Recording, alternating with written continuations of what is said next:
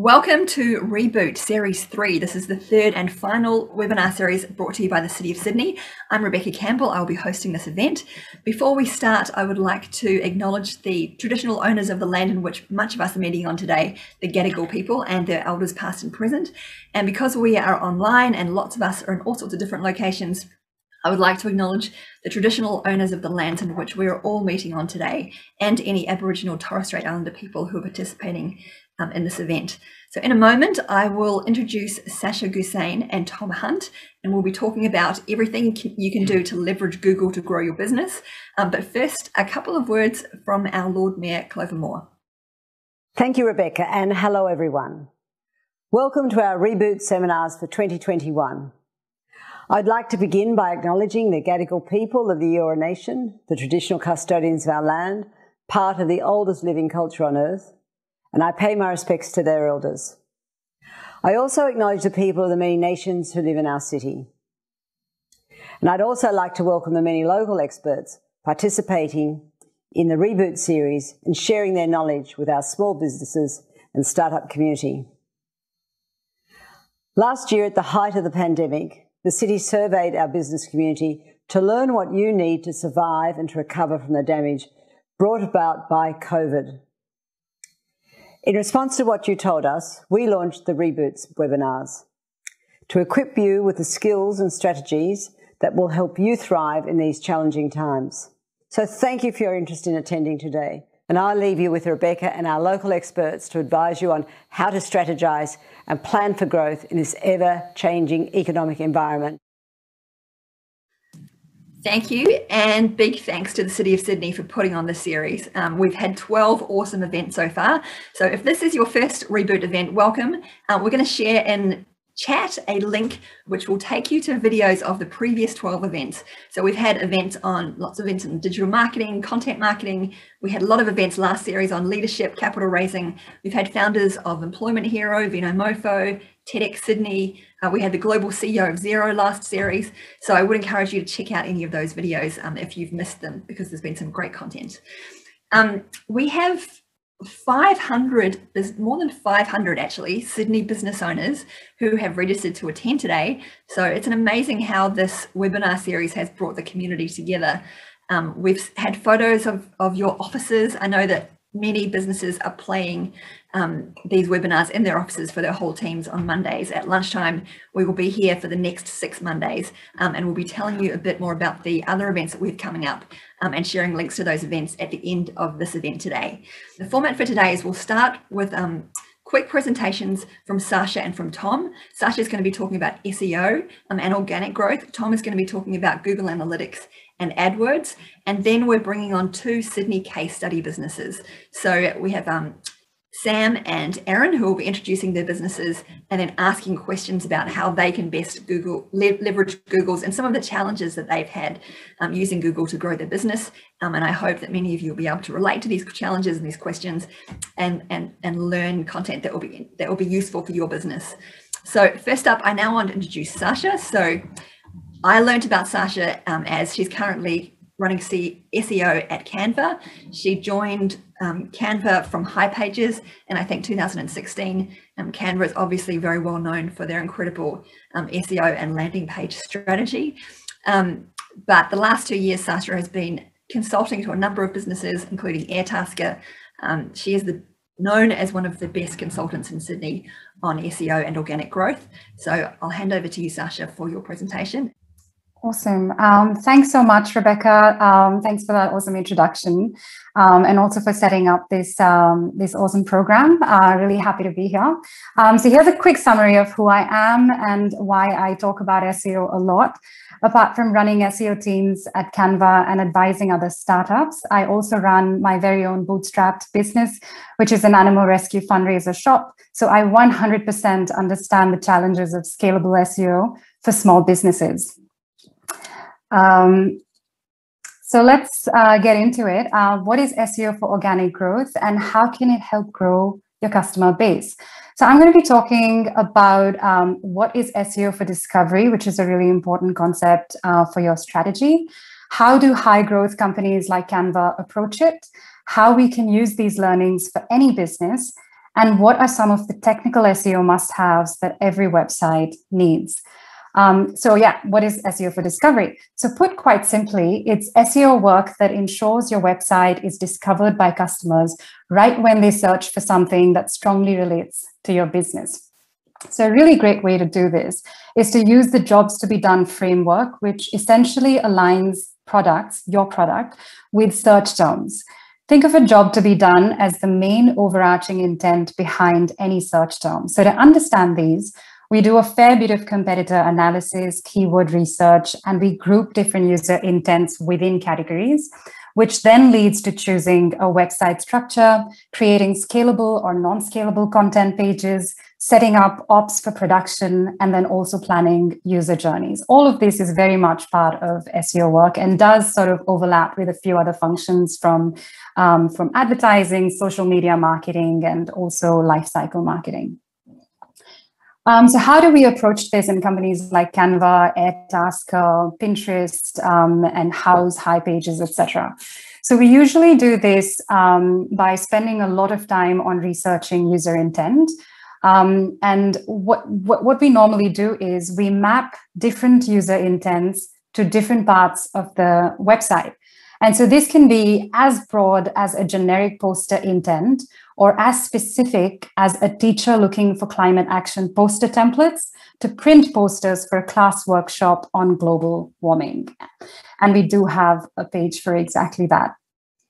And this then translates into a user-friendly website structure that you can see here, split into two sides. So you've got the do or the create side, where the job to be done is to do or create something. And then you've got the discover side, which is, I'm looking for a customizable template that fits XYZ criteria. What this does really well is it combines or groups specific pages for popular jobs to be done. And this makes sure that our internal links are user-friendly, which basically means that we design navigation to directly address how a user wants to engage with our content. So at every stage of SEO, you have to keep focusing on what the user needs and how can you help this user achieve an outcome. And if we expand this concept of user intent to different industries, here's what we see. If you have a consumer tech product, you're generally addressing informational intent. So that's like gathering ideas, how do I create something? How do I do something? And transactional intents like doing something or achieving a task. So for example, I want to print cards, or I want to hire a hairdresser near me, which incidentally is Airtasker's top keyword. So if you have an on-demand service, you're addressing informational intents, such as information on how something is done, and transactional intents like finding someone to do it and finding them to do it in your specific location.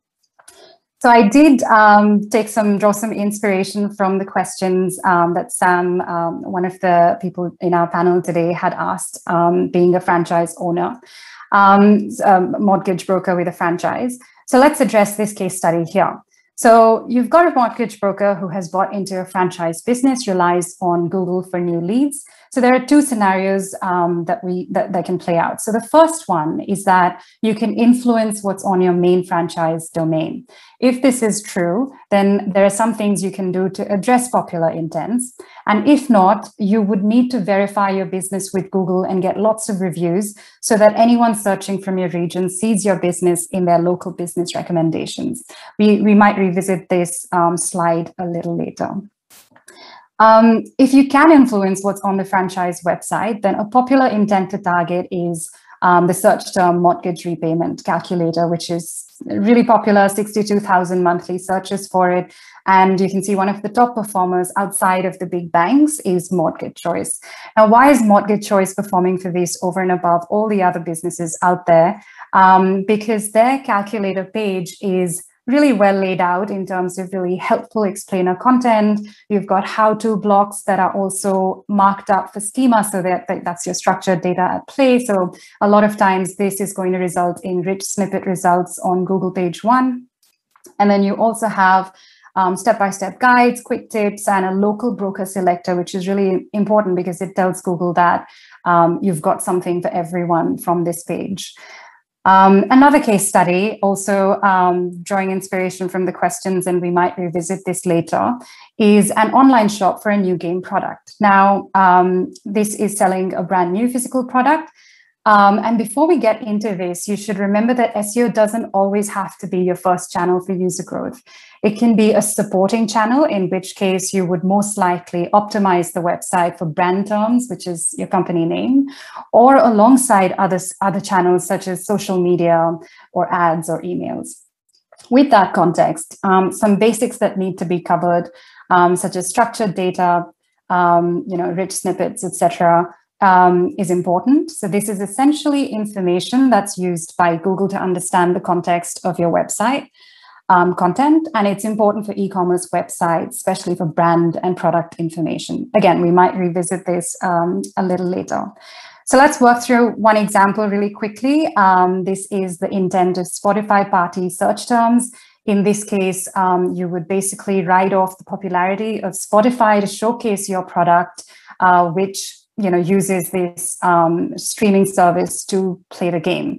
And you would rely on distribution because by itself, since this is a new category, it might not 100% cover everything that you're after. And then also relate it with other themes such as storytelling, because this provides much deeper context for Google to understand what your game's about. So now that we have all our strategy work in place, how do we translate that into a website? Some basic technical SEO must-haves and top things to remember are outlined over here. But essentially, that's three things that you're after. First is structure. So Google loves a well-structured website, and think UX first if you have a great UX team or person at hand. But well-structured websites are important. On-page optimizations, make sure your content is secure and unique. Search results, that involves meta descriptions, responsive results. Your page needs to be 100% responsive on mobile or tablet, and really good internal linking. And that's all of it. It was quite a challenge to simplify everything into 10 odd slides, but I appreciate there's a lot more information you would be after, and you can now search for it with a slightly more specific intent. Three top takeaways. SEO works better when it sits with product and business planning before the marketing function kicks in. SEO teams must work closely with other teams to have high impact, and good SEO is very, very specific to what makes your customer's life easy. And that's it for me. Hope that was useful. Back to you, Rebekah. Thank you, Sasha. That was awesome. So as Sasha mentioned, we have two case study businesses coming up. We have Sam, who's a mortgage broker, has a mortgage broker business in North Ryde. And we also have Aaron, who has an e-commerce store that he would like to ask questions on. So some of Sasha's slides related to them. They will be covering both kind of the more simple starting out questions from Sam, and then we also have some more advanced SEO questions coming from Aaron as well. So next, I'm very excited to introduce Tom. So I have actually never met anyone who gets as excited and passionate about Google AdWords and Google Analytics as Tom Hunt.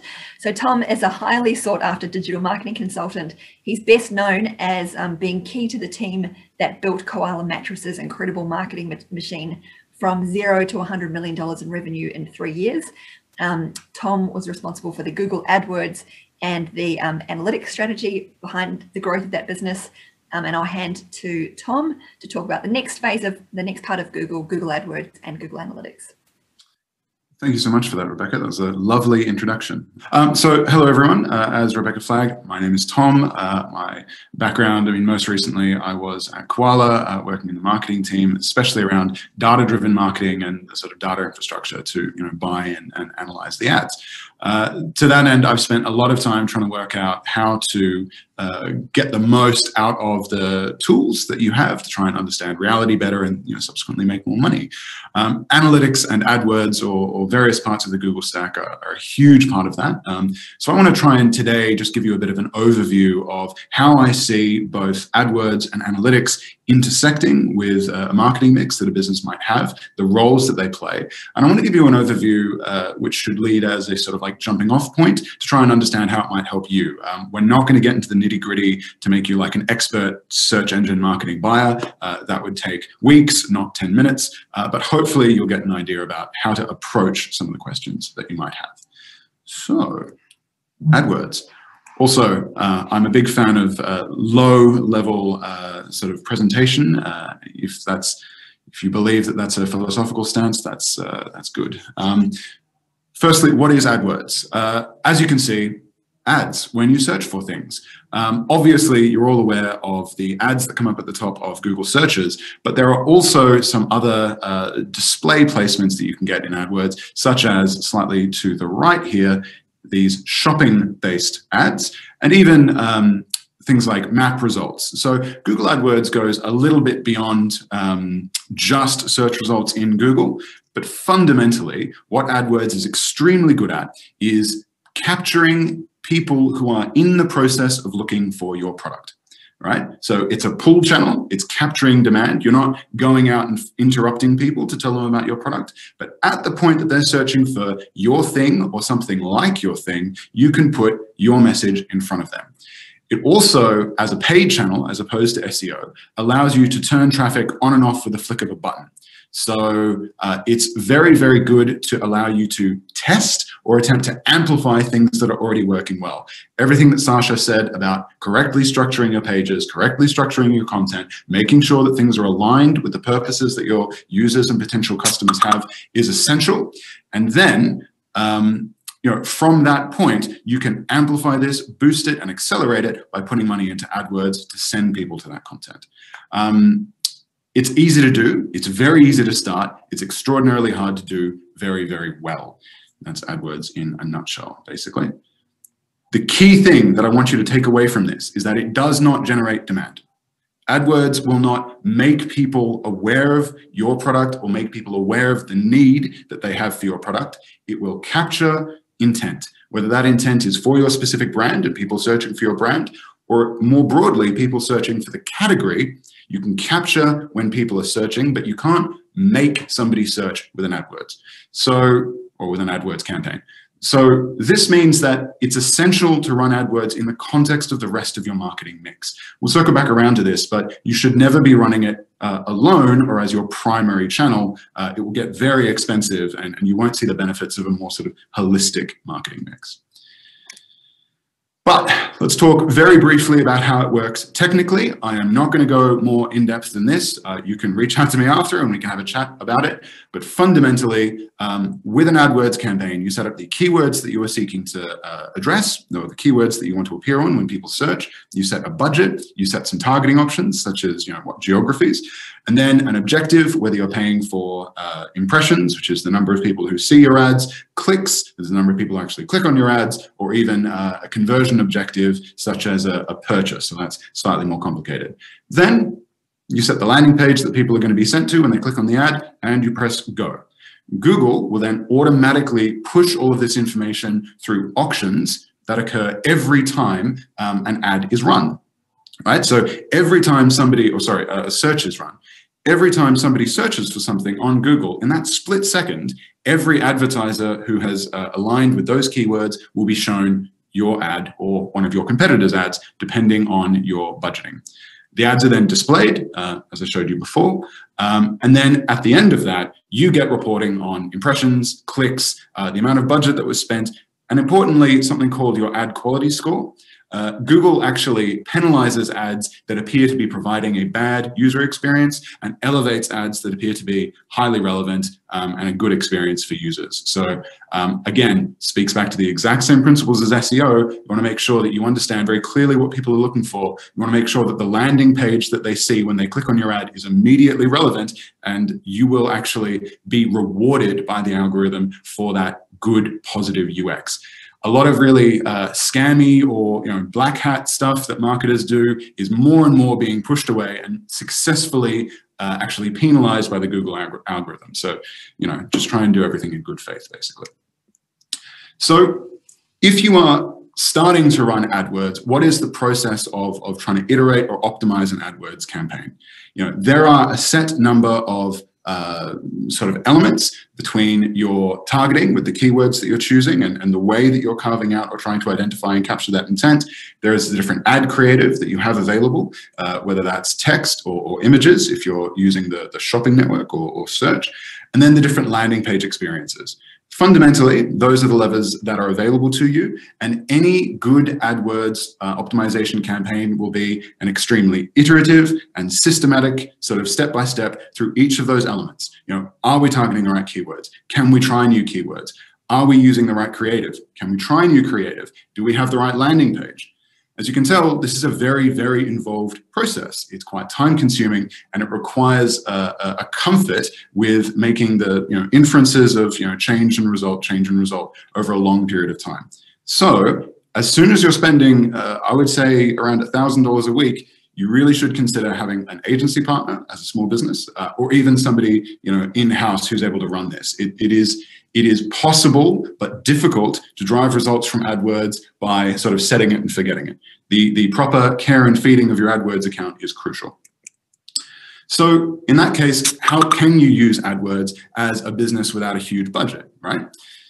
You don't need to have it always on. You don't need to treat it as a primary channel. As a smaller business, if there is a big spike in demand, either for your market, for your brand, maybe something's on TV, or maybe there's like a big organic brand moment, you have a video that goes viral or something, you should make sure that you run AdWords to capture that demand, capture a big spike in interest in your brand or in your market.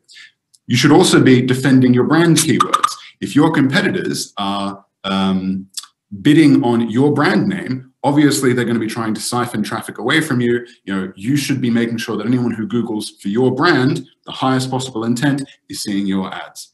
Thirdly, you should definitely be trying to take advantage of the highly relevant options like shopping ads and maps ads. So this is where Google's moved away from purely search, but if somebody is trying to go through Google Shopping or even looking up something on Google Maps, this is something where you can still extract value because of the hyper-targeted and hyper-local version of it, or targeting options that you get. And I apologize for the clicking in the background. That is something on my Slack as people are hitting up my website. Sorry about that. Most importantly, most interestingly, you can create remarketing audiences out of the traffic from AdWords. So something that people will often do is run a campaign, have a whole bunch of people come to the website because people are searching for their product or are searching for their market, and then everyone comes to site, and for one reason or another, maybe their page isn't properly optimized, or maybe they haven't quite nailed the communication with the customers, all of these people leave.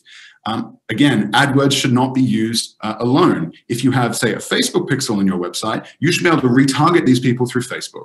You should take a second bite at the apple. You should be able to communicate back with people who've been on your page through other channels. Finally, similarly, if you're not quite sure about the best way to communicate with your customers yet, this is where AdWords and SEO diverge. You can turn it on and off. Come up with a hypothesis about a unique selling proposition for your brand, put it in an AdWord, run it, see if it goes well. And if it does, that's brilliant. You've just learned something about your market. If it doesn't, you can simply turn it off and try something else. So this, I think, is the most exciting thing about AdWords for a small advertiser. You can use AdWords as a form of market research.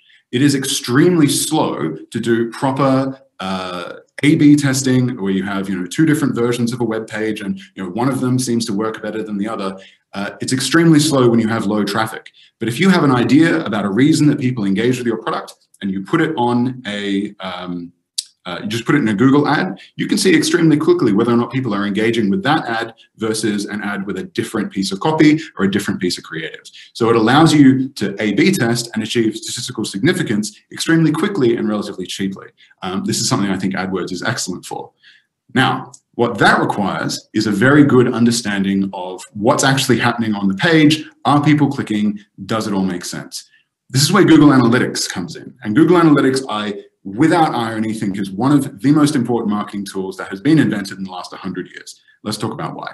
So all Google Analytics does is track users that have come to your page. It tells you where they came from and what pages they looked at.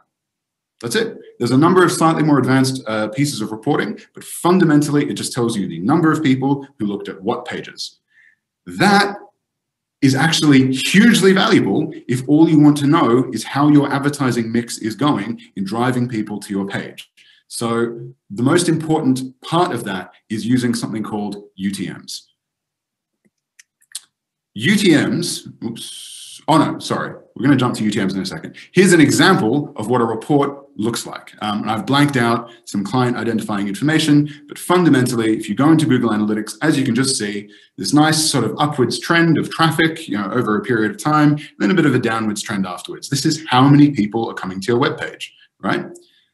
UTMs are important because they allow you to actually break down where traffic is coming from, what marketing campaigns are driving the uplift that you're seeing to your website, and what efforts that you're putting out into your world are actually resulting in more people engaging with your brand.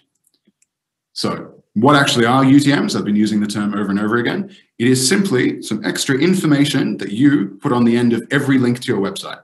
So whether or not there's a link to your website in an email, or a link to your website in a Google ad that you're running, or a link to your website in a blog post, or a link to your website on Facebook, wherever somebody can click on a link to your website, that link should include UTMs that define, what campaign is this, what channel is this, what piece of creative is this. There are a number of predefined bits of information or categories of information that you can attach to a URL, but they're entirely arbitrary, right? Neil Patel has a really good blog on this. You can see down the bottom here for more details. But so what UTMs allow you to do is break down not just are more people coming to your website, but where are they coming from? So you can see the example here, website, buffer, guest blogging guide, 8-day content, Kikolani, new Gmail. Now, what does that mean? Who knows? It doesn't matter. Those are arbitrary labels. But what's cool is that the marketer looking at that goes, oh, look, new Gmail. We thought it was going to be a really big campaign, but actually we only got 33 visits. So maybe that didn't work. It gives you that clarity. A really quick worked example before I wrap up. Here's again another example of a report that you would get out of Google Analytics. You can see through April a number of people coming to the webpage, a number of sessions on the webpage, and then on the 29th there's a bit of a bump. If you aren't tagging the links of how people come to your website, that's it. You see a bump. You're not really sure why. Oops, laptop fell. But with the power of UTMs, you can say, each of these colors being a different channel, a different type of link. Okay, orange was pretty flat throughout that period. Green was pretty flat throughout that period. Purple was pretty flat throughout that period. But look at this. It is the yellow campaign, which actually spiked on the 29th. Then you go back and you think, cool, say that's an email that we sent out. That actually worked really well. It had a meaningful impact. Brilliant. That's only achievable with UTMs and Google Analytics. And that is it.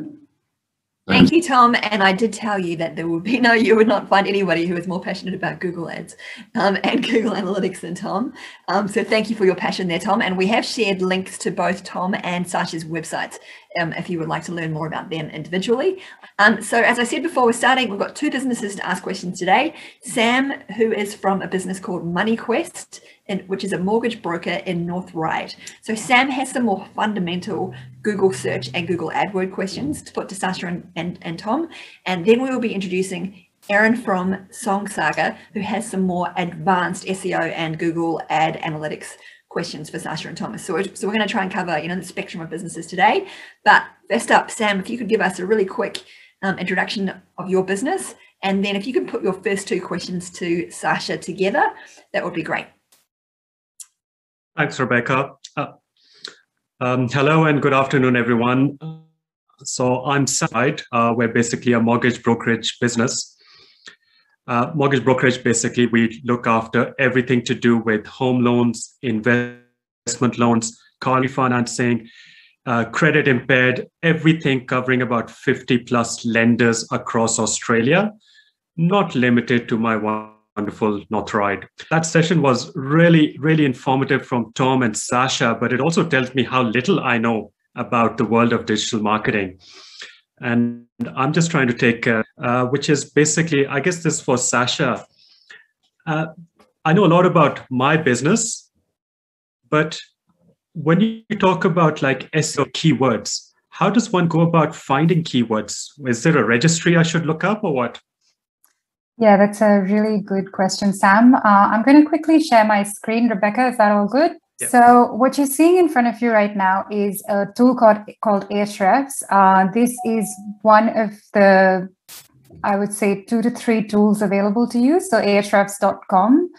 I think there's a free tier here as well, but and it's also like if you would like to invest in it. I mean, this is one of the first tools that I invested in for my own business. It's about $60 to $80 a month, but well worth it because it really helps you find a lot of very good keywords.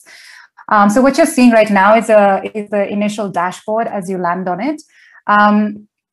The way I'd go about it is, so if you remember, I spoke a lot about intent and what is the exact thing that your business is helping users achieve. So let's say you're looking at mortgage repayments, and that's what I had mentioned in this presentation as well. So you'll notice over here, you've got all the different search engines. There's YouTube as well. So, for anyone who has a lot of YouTube content, you can also use this tool to understand what are the YouTube terms that people are searching for on YouTube. But if we're sticking to Google, let's punch in that keyword. So that's not at this point, it's not a keyword. It's what your business is doing for people. So you're providing mortgages. And so mortgage repayments is a subject area in that realm. We're going to stick to Australia, and within Australia, let's have a look at what your landscape looks like. So what you see in front of you right now is a bird's eye view of the world of mortgage repayments, including how difficult it is to rank for it. So 52 is hard. I mean, mortgages are a super hot topic right now, and even generally, but especially right now. So you'll see a lot of action in terms of different landing pages, and you've also got a lot of legacy content from the big banks. You'll see some information on CPC and clicks, etc. This is all notional. I think the AdWord tool and what Tom will tell you about that would be a lot more accurate than this. But what we're really interested in, and referring to your question, is how do we find these keywords? So with tools like these, you're going to have 3 types of keywords that relate to the root term that you just added in here, which is mortgage repayments. So having the same term, so these are phrases that either contain it or are that exact term, and that's going to be a list that you will get straight from here alongside search volume. So these numbers that you're seeing next to it are the exact, are the monthly searches that each of these terms command. Questions, which are also really good content for SEO. So these are very obvious questions that people are asking on search. So how to work out mortgage repayments, how much will they be, etc. These are long tail questions. So we call them long tail because you've got fewer searches, but the intent is a lot higher. So the more specific you get, the lower the search volume will get, but at the same time, the higher your chances of converting someone from a page that answers that exact question. And then also rank for is a good way for you to understand what is the related content. And so when you get in, so low-hanging fruit always is a list of terms that have that root term that you've entered. And so these are all the keywords that you can now begin investigating. Tools like Ahrefs and SEMrush, I'll drop the links in the chat below after this, will club these keyword terms into different intents. So for example, the terms themselves relate to mortgage, repayments, calculator, so the intent to calculate something is super high, and so on. And then you've got your parent topics. So these are the large sort of groups that I was talking about earlier. And so this is one way to do it. So if you take any other thing, I suppose, let's say refinancing. So that'll also give you a good idea about, what are the terms that you're looking at. And what we typically do is export these lists and then spend a lot of time on spreadsheets, grouping them, investigating what are the search results for the ones that we want to target, what kind of URLs are ranking for it, which is a good indication of how Google is prioritizing different types of content for that term. And so this is the sort of investigation that you can do some of it yourself, but then if you are hiring somebody or, your franchise has a team that takes care of it, you would go into it and say that, well, I think this is a high priority term, and then that would lead to creating a strategy around that. Okay. Well, in my field of work, the general concept, it's easy to do marketing. You can even outsource it, but prospecting is basically where the real treasure is. But what I'm finding is that I'm actually doing more marketing. So should I be looking at Google reviews, AdWords stuff? Sam, we're just having some trouble with your audio. I'm just going to jump in and ask your question because I have your questions written here as well. So just as a as a small business owner, questions around Google reviews. How important are Google reviews, and when should Sam start thinking about it for his business, given that he's a new business? So Google reviews are really important because ratings and reviews are a good trust signal. And the more Google cleans up the way it presents results, the more it focuses on things that would make that page highly relevant. So definitely get your business verified on Google My Business. Make sure that it shows up on local business recommendations, when somebody looks for mortgage brokers in their area. But then also you'd have to look at your actual website and see if your local, the URL that mentions your exact business has structured data. So the rich snippet, which is your address, your contact information, and your name, needs to be mentioned. So I did a quick check for MoneyQuest Northright, and I found that someone from North Sydney, like there were other people ranking for the very specific term of yours in the local business results. So that means there's something missing with either your markup on the website, which is where you can send a request to whoever's running the website and ask them if that's been done properly on the page. As well as, if you can also, if you haven't had your business verified on Google My Business, I would do that on priority, and then also begin collecting lots of reviews that, talk about the different types of loans that you help people with. So don't go after them with a generic intent in mind. Ask them to specifically talk about the service that they got from you. Okay, thank you very much. Okay. So Sam, you had a couple of questions for Tom. Thank you, Sasha, just on Google AdWords and what you should be thinking about as a new small business. Yes, Tom, so basically in my early journey with the business, at what level should I start considering AdWords?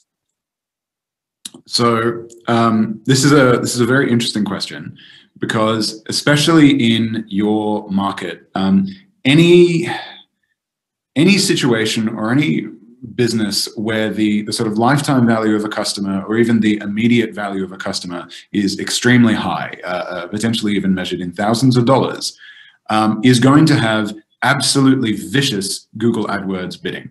Because obviously, this is somebody right at the end of their journey to make a purchase decision. And so the amount of money that you're willing to get them to look at you, willing to spend rather, to get them to look at you is very, very high. So in financial services, in legal services, in lockpicks, for example, because it's quite high sort of salience, somebody needs a lockpick right now, bids tend to be extremely high and extremely sophisticated. Now, that being said, MoneyQuest is doing some AdWords. I would not recommend that you as a franchisee attempt it yourself, simply because the teams that you would be competing against are quite large. And at the end of the day, you would probably be better focused on more local efforts, right? Like your sort of strategic advantage that you have over large ad buying teams is your connection to the local area. You can do things there that they can't. So like, at what point should you consider starting to buy AdWords? Like, as soon as there's enough demand to justify it for your brand, you should be defending your brand term, lest your competitors go in and try and steal people away when they're about to convert to you. But when you're talking about... Explain, Tom, what that means, just to defending your brand term, because I think that's an important point. So when you're buying keywords for AdWords, you can either buy keywords that are focused on your brand. So if somebody were to type in, MoneyQuest, for example, they're looking for you, and you want to make sure that your competitor does not have an ad above yours, because then they're going to be siphoned away from you. As opposed to what we call a generic term, which is if somebody was merely looking for, home loans, for example, or financial services. There is going to be a lot of competition for those terms, and the the amount of money you would be able to make out of people who are still at quite a high level of the journey is going to be less. So it's a much thinner margin. It's a more complicated proposition. So you should be defending your brand and your brand searches very, very quickly, but you should, how quickly you should get into generic search and trying to capture sort of general market demand through AdWords is very, very dependent on how competitive your particular niche is. And financial services are extremely niche, so you're going to have stiff competition. And also how confident you are in your on-page experience. So if you have already seen from other advertising you're doing or from successful SEO that when somebody comes to the web page, they convert, they get what they need, the value is clear, and the next step where they get in contact with you or whatever the next step is works, then you can be confident attempting it. But it really should be considered, or AdWords, until you reach a reasonably high level of sophistication, should be considered more as a supporting channel. Thank you, Tom. Thank you, Sam. I'm going to now bring on Aaron. So Aaron has a business called Song Saga, which I hadn't heard of until we spoke, although I had heard of Aaron because Aaron has a impressive background in advertising. So you already know a lot about this, and you have got some more advanced questions for Sasha and Tom. Aaron, do you want to start by telling us a little about SongQuest and your challenges, or victories using Google so far, and then put your questions? I think you've got the first questions to Sasha. Yeah, sure. It's Money Quest and Song Saga, not SongQuest. SongQuest is a different game. Oh, sorry. Yeah, so Song Saga is a party game for adults. It's basically the way I describe it is when you play, you take a musical trip down memory lane. It's a box full of cards, and every card in the box is designed to spark a memory of the music and moments that have meaning to you.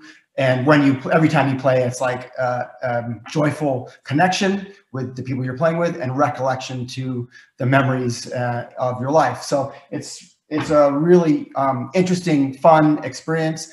It is a game that people can play and win when they play Song Saga. But what we found is most people just simply kind of devolve into awesome conversation and listening and rediscovering great new music. So that's a background on Song Saga. And I guess my first question for Sasha is, because it's a party game that doesn't quite fit most of the mold of all the other existing games in the world, like most party games sort of are around drinking or super competitive. This is less competitive and more about connection and storytelling and song sharing.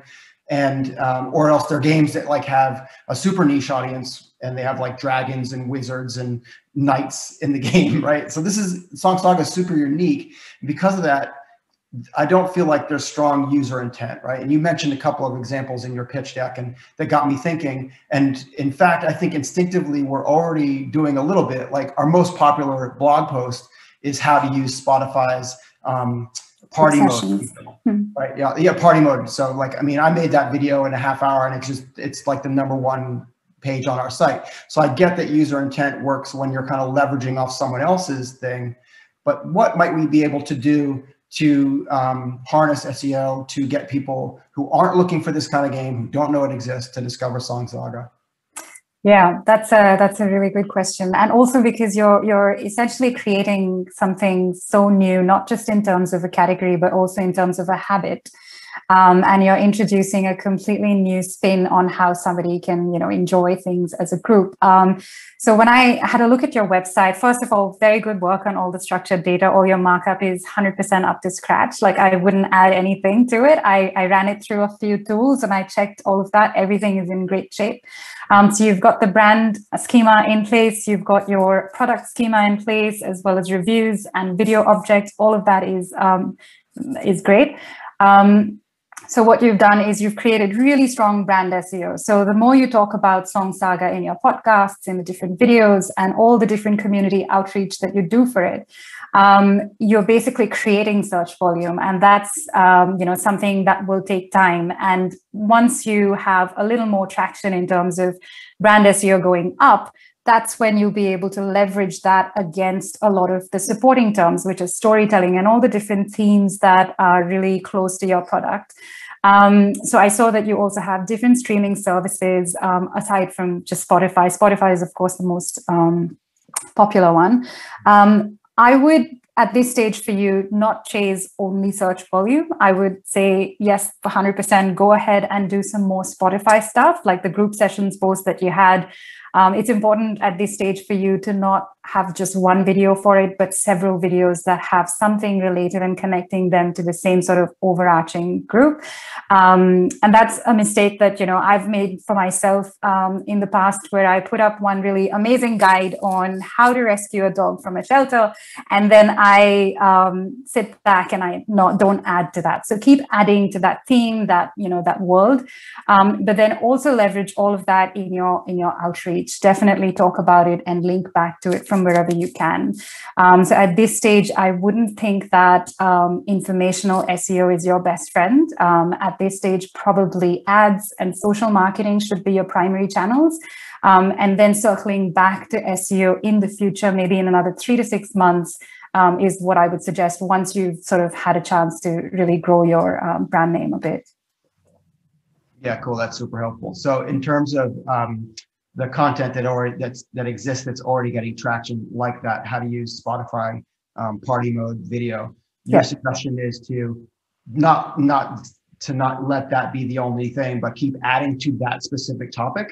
That's right. And also because you can use that in different ways. So that content will get used in, there is informational boosting of content as well. So an ad doesn't, I'm sorry, Don, I think you probably refer to that, but an ad would not always send people into a transactional page. It can also send people to a fun page or something that you want people to associate with your brand. And so you're basically killing two, wrong analogy. You're doing two things with the same intent. So you're publishing that for long tail SEO, but in the short term, you can use that really cleverly on co-marketing, emails with other brands that are related to you, or with ads as well. Yeah, cool, great. Okay, so second question, you maybe touched on it, but it was around schema. I guess my original question was about setting up schema for our business. It sounds like we did a pretty good job based on your research, which is awesome to hear. So rather than kind of asking about, I'd love to hear, I guess, for the benefit of the other people on this call, effective tips for using schema, and maybe you can explain for everyone who doesn't know what it is. The specific question that I have now is, what is the difference between schema and rich snippets? So rich snippets it essentially belongs to the same thing. You use markup language on your page, and by markup I just mean you identify in HTML tags on your page something that tells Google what that page is about. So if it's a product page, it's going to be schema around the product title, that is your product name, how many of that product you have available, as well as the pricing and, all this information, descriptions, etc. And likewise for ratings and reviews. So it's essentially markup in the HTML of your page, sure, but at the same time, not everyone has access to engineering that's going to do this for you from scratch. So what you would then use is an out-of-the-box website builder. So a lot of people use WordPress, and Webflow is becoming more and more popular now. Most of these out-of-the-box website builders have structured data in plugins that you can use. And so Yoast, for example, is really popular for meta titles and descriptions, but then you also have a lot of other related plugins that you can use for product and brand schema. So it really depends on the website builder you use. If you have, lots of money and you want to build something from scratch, although I would not recommend it to a small business starting from the ground up, you would have to give the structured data as a build requirement to the engineers who are building your website. Yeah, cool. That makes perfect sense. So yeah, our store is WooCommerce on WordPress. And heading into my third question here, it's the tool that we used to effectively set up all our schema and try and optimize for SEO is called Rank Math.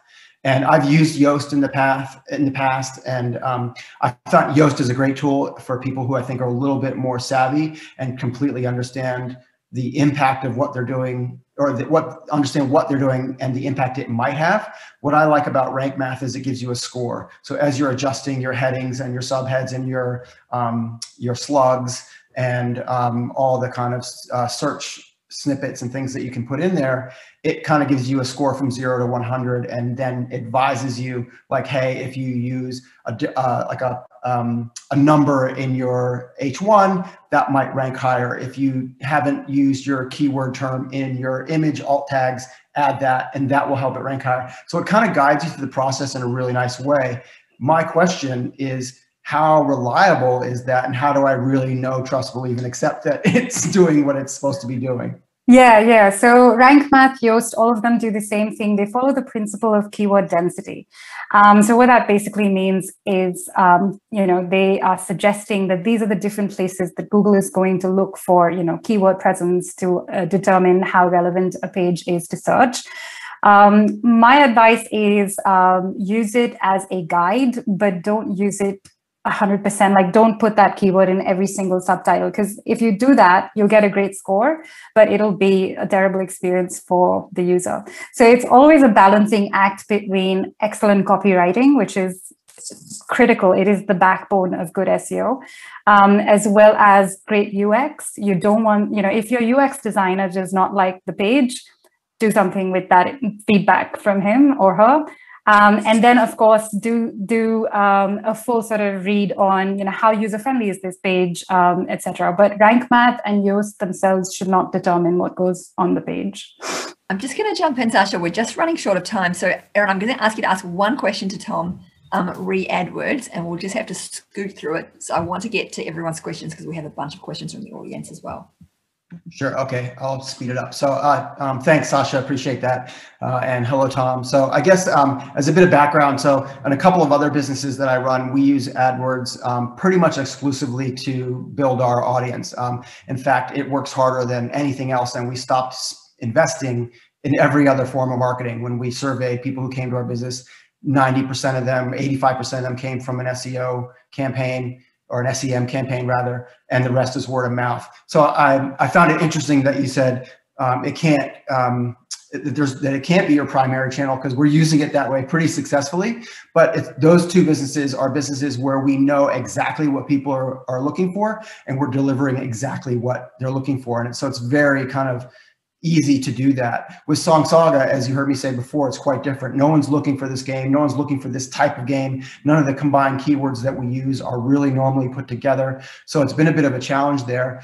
And then the biggest thing, and probably the question I'd like to ask right now is, yes, we're based in Australia, but all of our stock and the biggest audience for us is in North America and Europe. So given that we spent a bunch of money doing AdWords tests for Song Saga, and it didn't go well. And so when we looked at the data and we looked at analytics, what I've discovered and felt strongly was that our homepage wasn't a really good converting homepage.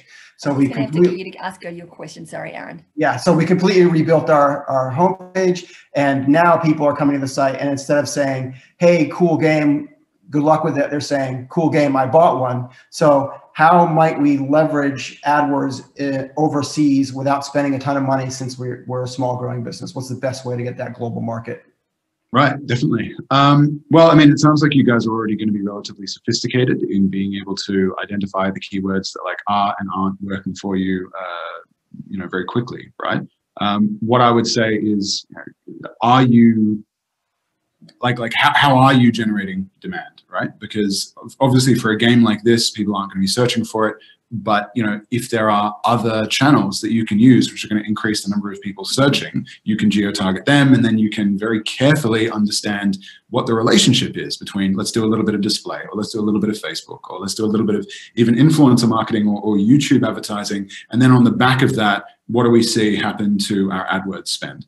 We don't have tons of time to go through it, unfortunately. But I mean, if you are struggling to get into a new area, it's either there's a new media mix needed, just based on the appetites and the consumption behaviors of that market, and or you don't understand for this new market how the USPs might be different to your original one, or to Australia, for example. And that speaks back into the sort of testing that you can do very quickly with AdWords, especially if you guys are confident in your landing page experience.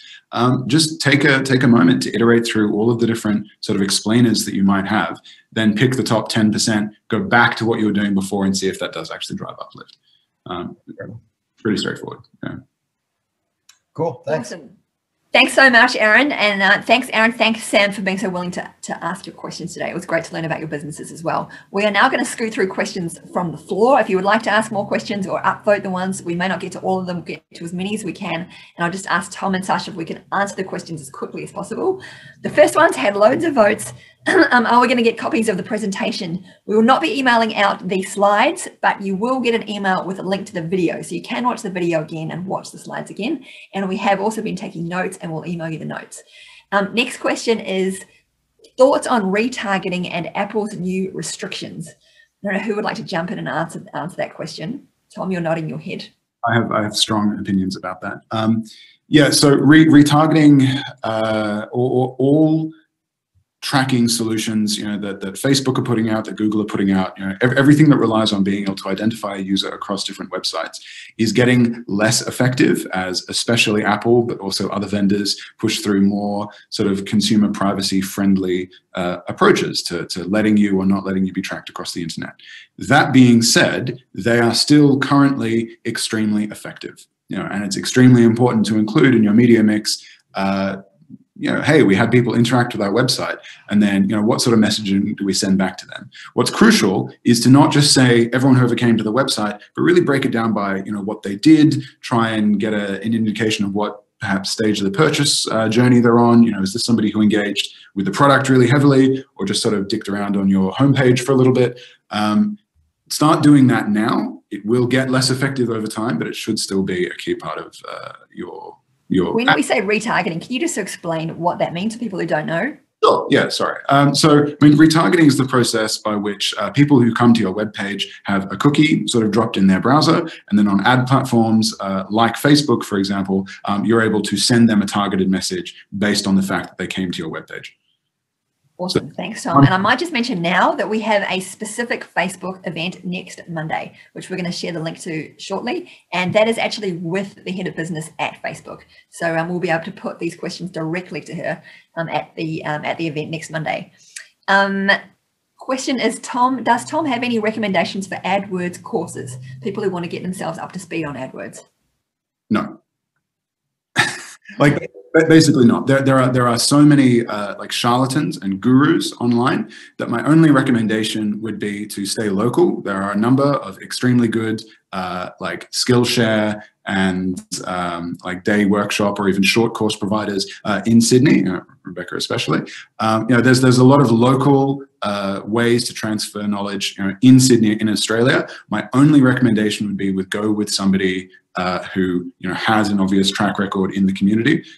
If you download, a $3,000 video course online, your chance of getting basically ripped off is not high, but much higher than just spending some time with somebody in person, basically.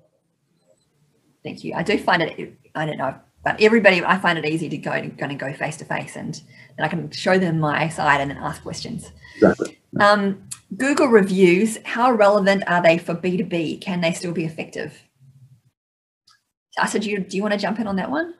Yeah, reviews in terms of just generally helping you show up in results for the right sort of locations are really important, and also for people to understand which product is better, etc. All of this matters to your search results, but whether it's relevant to B2B would really depend on which industry it's in and how that applies to your specific use case. Okay, cool. Is there anything you'd like to say? I think reviews. So reviews are not just relevant for what I'm getting here is that reviews are not just relevant. I'm Googling a mortgage broker in North Ryde or a dentist in West Pymble or something. They still help. Overall, having reviews is important for my search results.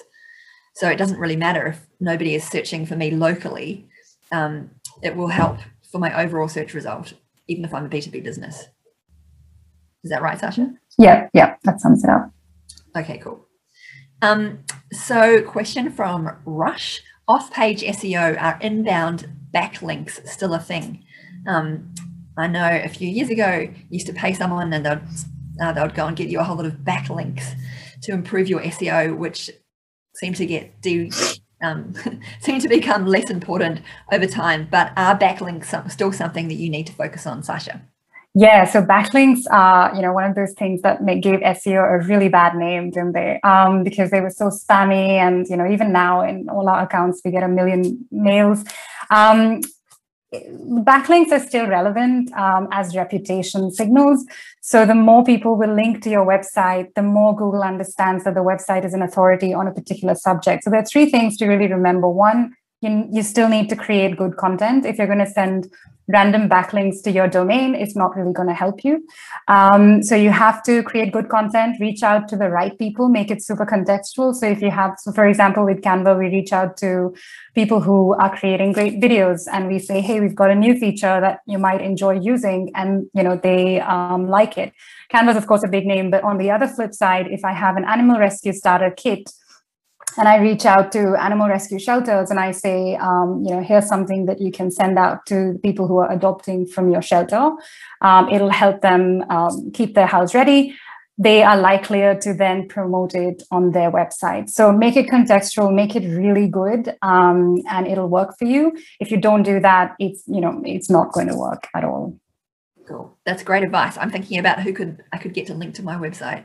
Who would find it useful to link to something that I've written. So exactly, great advice. On page SEO, this is another one for Sasha. Is there a way to mark up for greater context or voice search?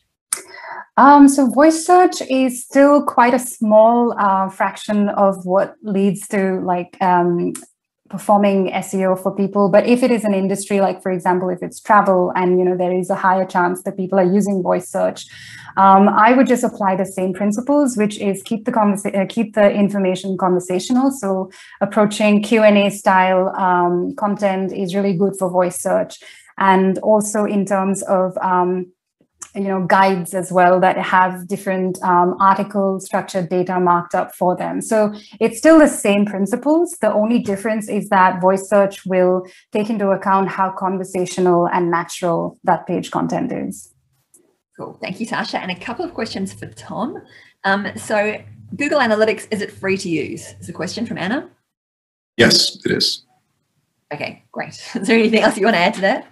It's free to use. To install it on your website is relatively straightforward. There are some other also free tools that can make it easier. But yeah, it's free up until you're running, tens of millions of sessions through it, and then you might want to upgrade. Cool. And one more question just on spend from Mark. So when you make your decision about how much to spend on Google AdWords, should you be looking at lifetime value of customer, or should you be looking at immediate value of the customer? I'm really, really glad that you brought this up, because lifetime value of a customer is one of those, I think, incredibly dangerous concepts. Obviously, if you are going to spend money on a customer to acquire them through AdWords, their first transaction with you might not pay for the amount of money you spent on them. But ideally, that's a customer for a number of transactions, depending on your business.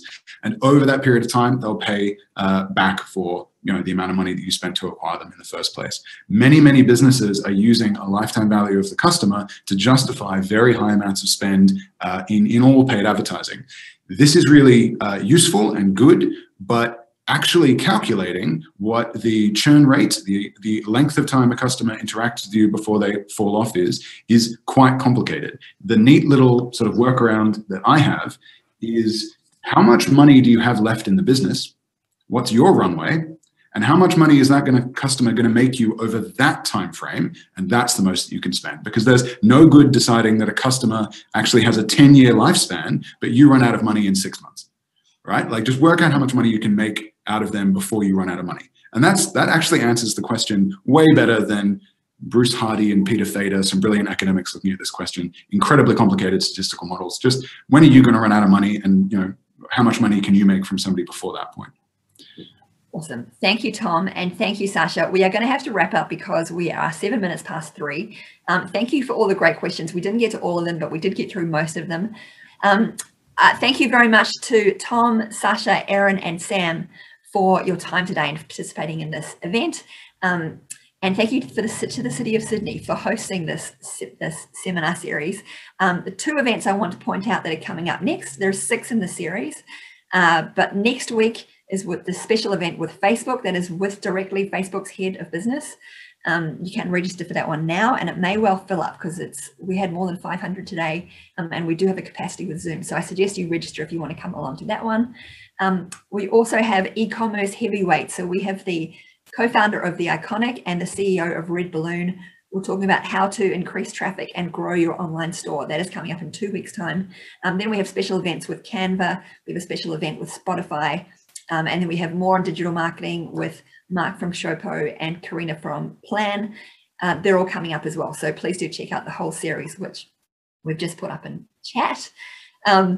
Also, back to these webinars, if you would like to be a case study in any of the upcoming events, if you see any of them and you think you would like to pose questions to those experts, please message the City of Sydney business email address, which we will now share on chat as well. That's it really, that's a wrap. We're also gonna, actually one more thing, we're sending you a survey. If you could share, we'll put the survey link in the chat, give us 2 minutes of your time and tell us what you thought of the content today. Will you be using it, and any suggestions for how we can improve the rest of the series? That is really helpful information, and it helps us shape the events going forward. Thank you again to everyone. We had a huge number of people attending today, and I hope to see you all again next week.